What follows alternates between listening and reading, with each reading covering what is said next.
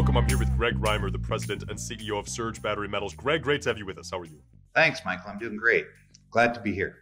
It's a pleasure to have you here, Greg, and very excited to learn more about the company and what your mission is. Can you start by telling our listeners about Surge Battery Metals? What does the company do? Okay, well, Surge is a Canadian public company listed on the Canadian Venture Exchange, as well as the U.S. OTC markets. We're an early exploration mining company, and as the title of the company tells you, we focus on battery metals. In that domain, we've got 2 nickel projects in British Columbia and 3 lithium projects in the state of Nevada. Terrific. Now, it sounds like, obviously, from all of this, Surge is well diversified. You're operating in several importantly well-known and mining-friendly jurisdictions. But before we get into the details of those exploration projects, can you give us some background on your experience, your work history on a personal level? Sure, Michael. I spent 21 years of my career in the provincial government here in British Columbia, Canada, and that's equivalent to the state government in the U.S.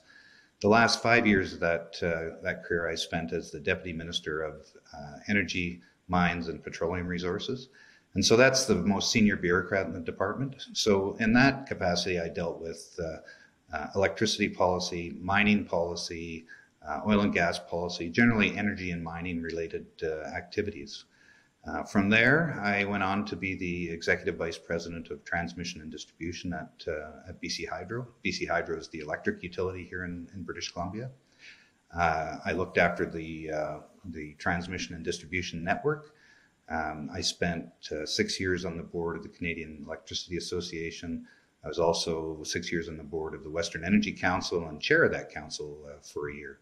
So I've got a lot of energy and mining background in my career, as well as focusing on, as I said, electricity policy and alternative energy and things like that. Wonderful. Okay, so with that being said, and considering your experience here, you certainly understand mining policy, the benefit of green electricity, obviously big topics. So can you tell us how you came across Surge Battery Metals? What attracted you to this particular company? Well, I think there were 2 things, really. I mean, first of all, the space that we're in terms of exploring for battery metals.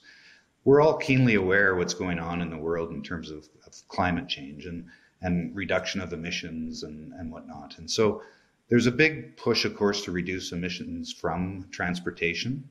And that's led to the increase in development and production of electric vehicles all over the world. And we've seen that increase significantly.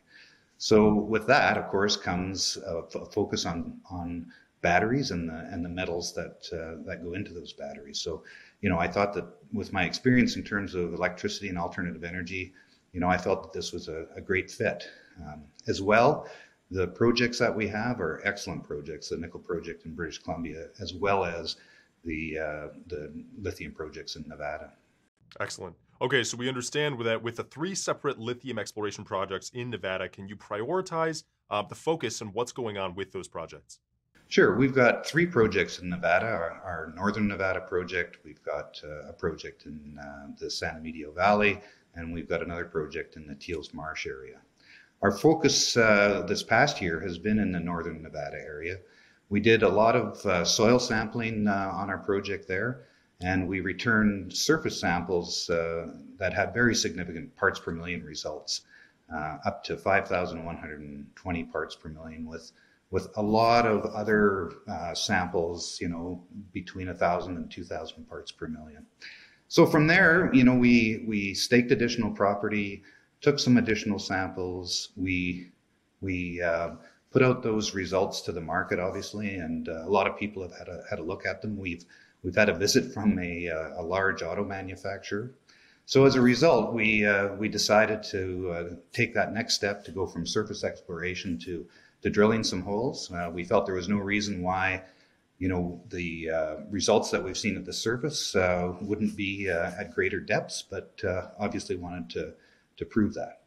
And so we went forward with that exploration program, and we've just received the results of our first hole, and it was about 270 feet. And through 6 samples throughout that hole, it's returned parts per million of 1,790 to 4,500 with an average of around 3,000 parts per million.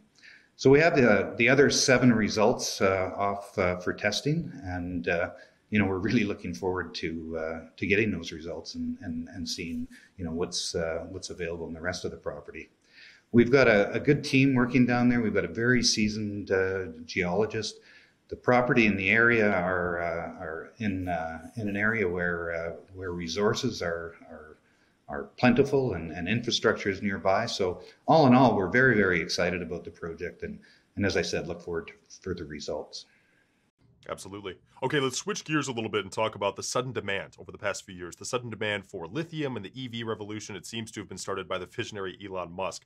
Tell us a little bit about the situation there and what you've seen going on.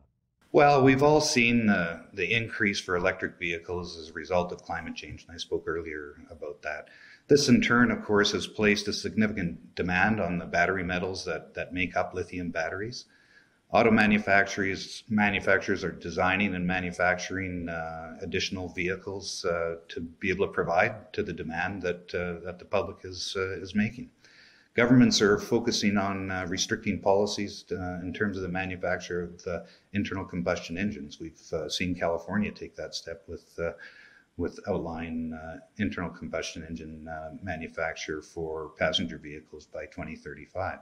But that isn't a surprise. The manufacturers understood that this is the direction that we're all going in the world, and have been planning for that for some time. So worldwide battery or estimates for batteries are that these battery metals are can't keep up with demand or in short supply.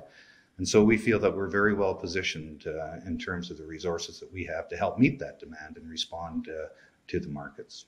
Got it. Now, another minor shift of gears here. Joe Biden's recent Inflation Reduction Act. How has that helped the EV auto industry and the battery metals explorers, such as Surge Battery Metals specifically? Yeah, this is very interesting and very helpful to the battery metal market and Surge in particular. And it's recent in terms of coming out in the last few months. And so what that legislation does is provides for a rebate where a percentage of the materials used in producing the electric vehicle are sourced in North America and used in the manufacture of the electric vehicle. This focuses battery metal exploration a lot more in North America, and the idea, of course, is to reduce the dependence on foreign sources where a lot of the battery metals, such as lithium, are mined. So with our projects in Canada and the US, we qualify. And this will provide an additional focus for our exploration results. Wonderful. Okay, let's revisit the most recent drill results from your Nevada North project. How do these results compare to other lithium clay projects in Nevada from other producers? Well, we've received the results from one drill hole, and we're very, very excited about that. And so we've looked at the results of this hole and compared it to other companies' lithium results generally in Nevada. And we're in good company. We're at the kind of upper end of those results, competing with the companies that have got the best results. So we're really looking forward, as I said, to getting the results for those other 7 holes, and we're excited about the future. Wonderful. A lot of really good information here. It's been an absolute pleasure learning more about the company. Greg Reimer, President and CEO of Surge Battery Metals, thank you so much for being with us today. Thanks, Michael.